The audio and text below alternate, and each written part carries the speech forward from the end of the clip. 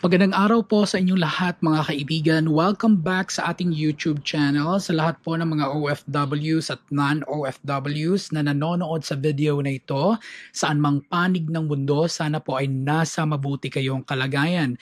So simula nga po kahapon, Pebrero 1, 2021 ay pinatupad na po ang bagong safety protocol para sa mga returning overseas Filipinos pagdating po dito sa Pilipinas. So lahat nga po ng darating na mga Pilipino dito sa Pilipinas, kahit na po ang mga foreigners, okay po, ay isa-swab na po sa pang-anim na araw ng pagdating po nila dito sa Pilipinas, maghihintay ng isang araw para sa resulta at kung negatibo ay i-endorso sa kanilang mga LGUs para bunuin ang natitirang araw sa 14 days na mandatory quarantine. So napag-usapan na po natin yan sa ating previous video. So ang video po na ito ay solely dedicated po para sagutin po ang mga frequently asked questions, especially po ng mga minamahal nating non-OFWs. So I would like to take this opportunity to apologize po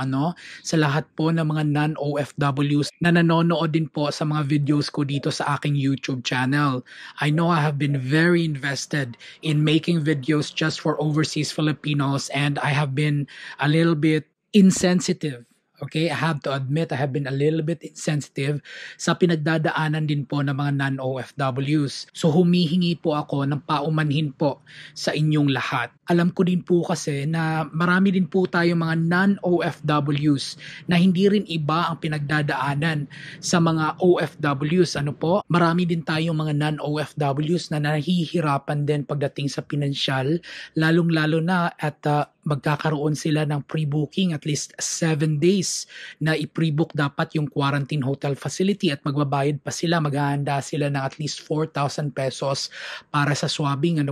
So malaki-laking pera po yun kung tutuusin. Pero sa dati pa man at sa kasalukuyang safety protocol na ipinatupad po ng ating gobyerno ay hindi po talaga libre ang quarantine facility at swab test para sa mga non-OFWs. Alam ko po na yung iba po sa inyong mga non-OFWs ay umaasa na matulungan din po kayo sa inyong mga sitwasyon. Pero sa ngayon po, alam ko po na hindi po pabor sa inyo yung bagong patakaran ng ating gobyerno regarding this safety protocols para po sa mga overseas Filipinos na papasok po sa Pilipinas. Pero sana din po ay merong mambabatas na makarinig sa video natin na ito para po maiparating din po sa kanila na hindi lang po OFW din ang nangangailangan ng tulong. Meron din po tayong mga non-OFWs na nangangailangan din po ng tulong or kahit konting konsiderasyon man lamang. Hopefully within this coming days magkaroon po ng kahit konting liwanag para sa mga non-OFWs natin. But this video today mga kaibigan, sasagutin po muna natin ang mga frequently asked questions po ninyo sa comments box section. Okay, unang katanungan. Are children required to take the swab test upon arrival in the Philippines? Okay, yung mga bata po, pati na rin po yung mga infants, are required to undergo the RT-PCR test on the 6th day of the quarantine stay. So kailangan din po nilang ma-register sa E-CIF ng Red Cross at kailangan din po nilang magkaroon ng separate na bayad. Yung mga infants po, hindi po yung tutusukin sa ilong kasi alam po natin na hindi po komportable yon para sa mga infants or sa mga bata. So yung mga bata at mga infants ay isaswab lamang po sa bibig. Okay po?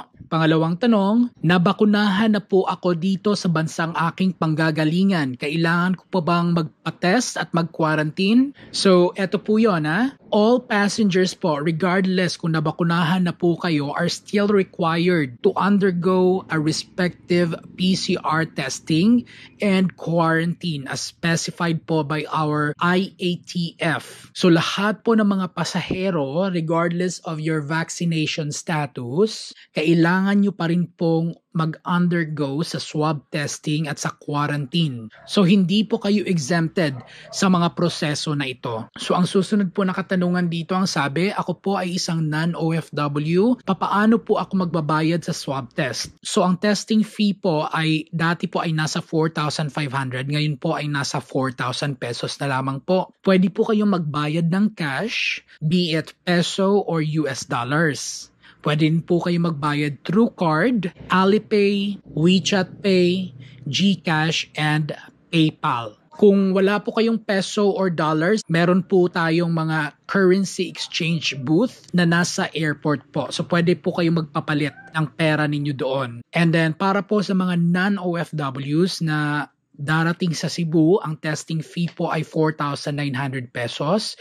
Same din po ang mode of payment, pwedeng cash, peso or dollars, or pwede din po kayong magbayad ng credit card. Para naman po sa mga non-OFWs na darating po sa Clark, ang testing fee po ay 4,000 pesos. Same din po ang mode of payment, pwedeng cash. At pwede din po kayong magbayad na rin po dito online. Ayan, nakikita nyo po ba ito? Nasa Red Cross website po tayo. Nasa 3,800 pesos po ang presyo ng swab test. So sa mga nagtatanong naman po ng mga senior citizens, wala po kasing nakalagay dito na merong discount ang mga senior citizens, pero I would suggest po na pagdating po ninyo sa airport, kausapin po kaagad ninyo yung magpa-facilitate ng swab test at sabihin ninyo sa kanila na kayo po ay senior citizen at kung pwede ba kayong mabigyan ng diskwento. Narinig ko po kasi ang chairman ng Red Cross na si Senator Gordon na sinabi po niya na meron daw pong discount ang mga senior citizens pagdating po sa swab test. Okay po?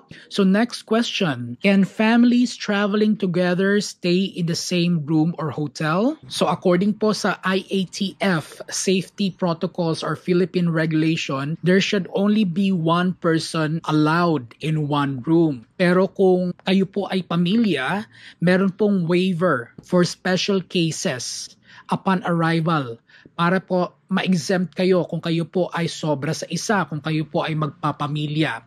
So pagdating po ninyo sa airport, meron po tayong OWWA help desk. Dumiretso po kayo doon. Sabihin po ninyo ang inyong sitwasyon na kasama ninyo ang inyong anak or kasama ninyo ang inyong asawa. I'm sure papayagan po kayong magsama sa isang kwarto pero kailangan po ninyong pumirma ng waiver kasi 'di ba dapat mag-isa lang sa isang kwarto, paano pag nagkahawaan kayo? So, kailangan pong nasa black and white po yon para wala pong sisihan sa bandang huli. Okay, next question po. Pwede na po ba magpa-register 2 weeks before sa flight? So, I think, Ma'am Juliet, you are referring to E-CIF, ano po? Advised po kasi na at least 5 days po bago ang inyong flight kayo mag-register. Pero pag na-rebook po ang inyong flight, kailangan po ninyong ulitin yung inyong registration sa OASIS man or sa E-CIF. So ang tanong naman po dito ng isa nating subscriber, si Sir Rolando Magalyon. Ako po ay Pilipino na foreign passport holder. Pwede na ba akong umuwi? Opo sir, pwede na po kayong umuwi pero kailangan nyo po ng karampatang visa. So kailangan po ninyong pumunta sa Philippine Embassy. Okay po?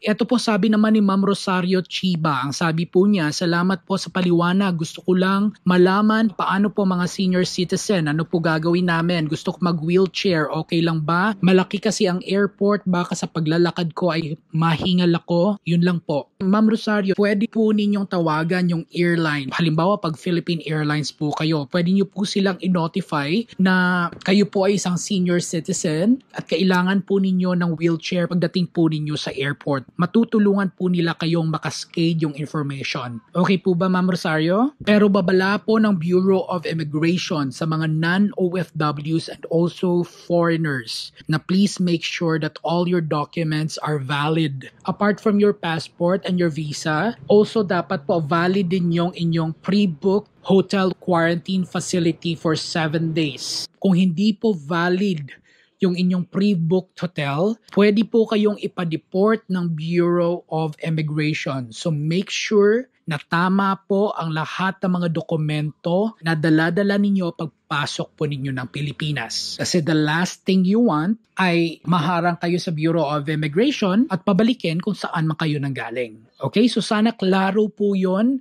Yung ibang mga katanungan siguro sa susunod na video na lamang po. Sa mga susunod na araw, magkakaroon po tayo ng live streaming, answering all questions regarding OFWs, non-OFWs. This is my one little way of helping you guys. Kasi alam ko yung feeling, nanggaling na rin ako dito sa sitwasyong ito. It's just that ngayong panahon lang po talaga, sobrang gulo ng mga bagong patakaran ngayon. Kaya lahat ng mga uuwing mga Pilipino talagang naloloka. Pero pasasaan ba mga kaibigan at makakauwi din kayo ng maayos sa inyong mga pamilya. Kaya mag-ingat po kayo sa inyong pag-uwi. Okay po, so hanggang dito na lamang mga kaibigan ng video na ito. Sana po ay nakatulong ako sa inyong maliwanagan kayo sa mga ibang katanungan tungkol po dito sa bagong safety protocols na ipinapatupad ng ating gobyerno. Kung meron pa po kayong ibang katanungan, huwag po kayong mahihiyang mag-comment sa comments box section. Sinusubukan ko naman pong sagutin ang inyong mga tanong doon. Sa abot po ng aking makakaya, huwag din po ninyong kalimutang i-like at i-share ang video na ito para malaman po ni YouTube na